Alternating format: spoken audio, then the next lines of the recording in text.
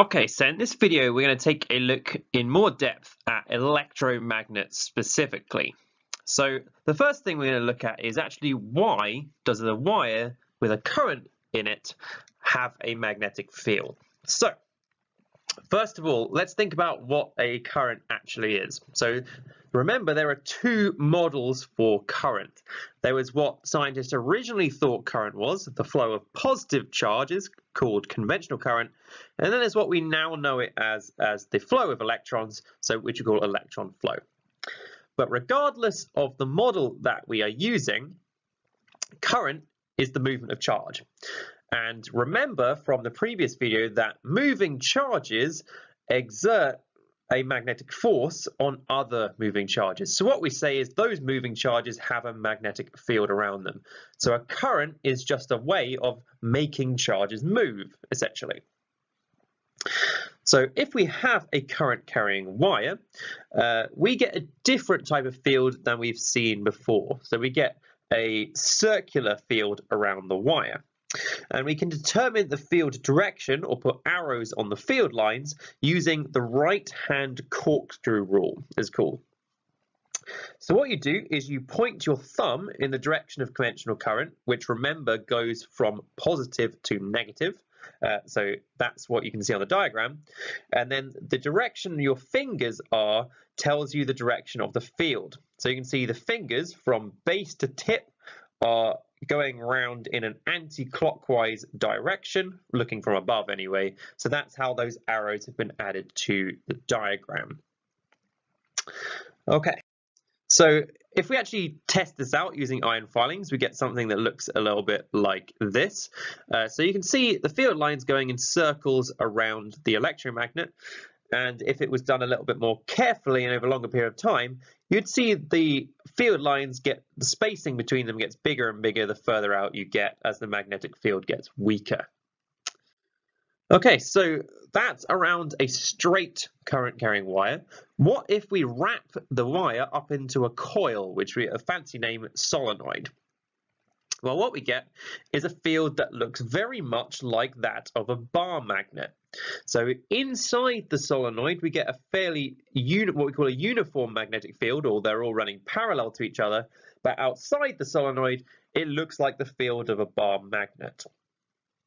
Okay, so on the diagram, you can see we've marked north and south pole. So just to quickly identify how we know which direction those are, it depends what you see conventional current doing. So what I want you to do is imagine you're looking at this coil from the left-hand end and you're looking at it as a cross section. What you would see is the current going round in a clockwise direction. So if you follow the wire around, you see it's going clockwise from that side. So that's what tells you it's the south pole.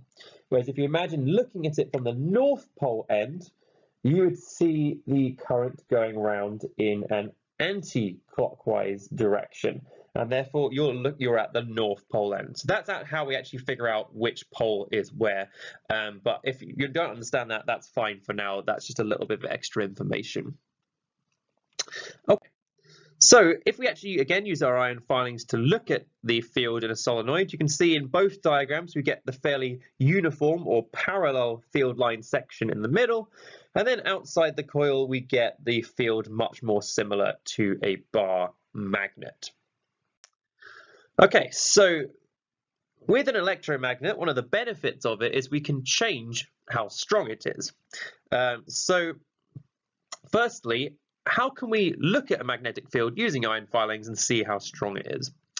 Well, the strength is indicated by the flux density, or the number of flux lines per unit area. So the higher the flux density, the stronger the magnetic field is at that point. So you can see, looking at that diagram, as you move further away from the magnet, the spacing between the field lines gets bigger and bigger, which means the magnetic field strength decreases with distance from the magnet. But that's how we can actually see the strength of it. How do we know the direction of a magnetic field? Well, we can't see that using the iron filings. We need another device, and we need a compass to allow us to see them. So if you put a compass in a magnetic field, it will align itself with the field. So you can see the compass needle goes parallel to the field line at the location that it's placed, and the needle will point towards the direction of the field lines, heading towards the south pole there. So that's how we can actually figure out the field line direction. The compass will point towards the south pole. So again, if we have a look at some previous diagrams we've seen, we can see for the attracting magnets, we end up with a region of very high magnetic field strength in the middle of the two magnets, whereas with the repelling magnets, we end up with a region of very low magnetic field strength because the flux density is very low. Now, some of you should hopefully have been a bit confused about what I've just said about compasses. Because what I just said is the compass needle will point towards the south pole, because remember, field lines go from north to south. But those of you who actually use compasses, maybe you're orienteering or something, should know your compass points towards the north pole, or at least the magnetic north pole of Earth. So what you should realize at this point is, in fact, what we call the north pole of Earth is, in fact, technically a south pole. So the magnetic south pole of Earth is in the geographic north pole, but we still call it the magnetic north pole for simplicity, and we refer to the north side of a magnet as the north-seeking pole, essentially, is the way we kind of fix that issue. Okay, so how can we actually change the strength of an electromagnet? Well, one easy way of doing it is by increasing the current passing through it. So the higher the current, the faster the charges are moving through, therefore you get a stronger magnetic field. And if we are dealing with a solenoid type magnetic electromagnet, if we have more turns or more coils, that will also increase its magnetic field strength. Now, with a solenoid, the other thing we can do is actually wrap it around a soft magnetic material, because remember, soft magnet materials will align themselves with the external field applied, and that will give you an even stronger magnetic field overall. But the electromagnet the wire must be insulated, otherwise you'll just get a current flowing through the iron that we typically use instead. Okay, so that's how we can make it stronger, but how can we change the field direction, which is another advantage of an electromagnet? Well, what we can do is, the easy way is reverse the current, so send the current the other way through the wire. And also, I've put this in brackets, if it's a solenoid, if you wrap the turns in the opposite direction, so instead of wrapping clockwise, you wrap anti-clockwise, that would also have the effect of changing the field direction. So on the left, we can see that the current, if we're viewing it from the left-hand side, would be going anti-clockwise around the soft core there. And so that means that it's going to be a north pole that we're at the left-hand side from where we're viewing it. Whereas on the right-hand side, you can see the current actually goes clockwise around the core, which means we are going to be at the south pole end there. So if we wrap the wire the opposite way around the core, that would have the effect of reversing the poles of the electromagnet too. Okay, so one use for electromagnet, and there are lots, but one particular use is in a device called a relay. So if we have one in an electrical circuit, you'll see something that looks like this.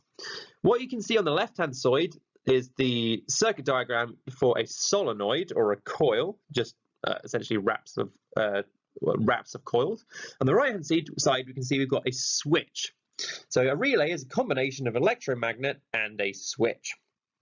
So the reason we use these is we have a lot of devices in electricity which require high power. So if we want to use a motor, if we want to use lights, those are going to need a lot of power. Whereas the devices we use for logic circuits, so for actually making decisions, are all low power. So some examples of those are NOT and or OR gates, which we'll come across later in the course. So essentially what we need is two separate circuits that are connected together, and that's what a relay is for. So the relays will allow your low power circuit to either activate or deactivate a switch, like you can see here, and therefore turn on or turn off a high power circuit. So the advantage of that is it protects your low power components, and it also protects the user. So like if you're turning on a car, you use a relay. So when you turn a key or push a button these days, what you're doing is you're turning on a low power circuit that activates a relay which turns on the car engine using the car battery. So that's where we'd use one of these. Okay, so if you want to actually see what the internal workings of a relay look like, you can see we've got a stretched spring, which is keeping the contacts in their initial position. But when we activate the electromagnet, what that does is it applies a force to change the contact. So it will stretch the spring even further and come down to hit the other contact, and that will activate or deactivate the external high power circuit. So it is a mechanical type device overall. Okay, so what we're going to look at next is what happens if we put an electromagnet inside a permanent magnetic field. Okay, so let's say what we've done, we've got a permanent magnetic field, and there's a north pole on the left and a south pole on the right, and we've got a current carrying conductor in that we've switched it on, and there's now a current flowing. So if we apply the right-hand corkscrew rule, we can see the current is actually coming out of the page because we've got the field lines going anti-clockwise around it. So my thumb is pointing towards me to line my fingers up with that. So what's going to happen here is the current carrying wire will experience a force upwards, so it will literally jump out of the magnetic field. If we do the opposite, so if we put the current into the page, you can see that changes the field lines to the other direction, and what happens is you get a force downwards. And the way we see this, if we look at the diagrams on the right, is what we're doing is we're superposing two fields. So the field from the permanent magnets, we can see it's going from left to right because it goes from north pole to south pole. The field from the current carrying wire is going clockwise this time around the wire. And when we superpose those together, we get a region of very high flux density above the current carrying conductor, and we get a region of lower below it. And then the force goes from high flux density to low flux density. Essentially, it's trying to eliminate that very high region. Imagine those field lines kind of pushing each other apart. And that's how we know the direction of the force. It goes from high to low, and the wire will literally jump out of the permanent magnetic field. Okay, so that concludes this video looking at electromagnets.